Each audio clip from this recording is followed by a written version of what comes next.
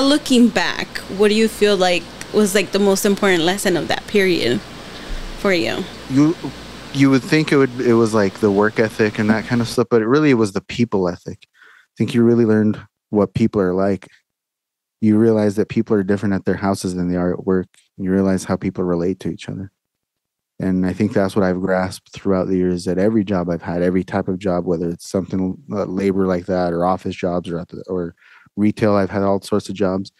And the one thing that's a common thread through them is, for example, if you're a manager, you're not managing supplies and everything. I mean, you are, but not really. The hard part is managing the people. The way people relate to each other is what's going to make or break companies. And if you don't have that good, the way that people relate is positive, then it doesn't matter what business you're in. It's not going to do anything good. Y desde eso es cuando me fijé de que, ok, pues este señor es más serio, con ese güey nos vas a ser llevado. Y con este son más llevados, pues te puedes llevar para hasta cierto punto, and you just gotta kind of learn how to be flexible. And I mean, and I apply that even today to my podcast. It's like, llega un güey que I've known forever, like we sit there and bullshit and insult each other and stuff.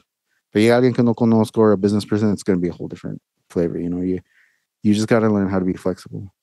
And I think that's why me and my three brothers, es lo que digo a mi mamá, digo, o sea, nobody hates each other, pero como que todos los tres me hablan a mí más mejor que to each other. And I'm like, but that's why, because yo sé cómo es cada uno, so I kind of change a little bit to them. You have those people skills.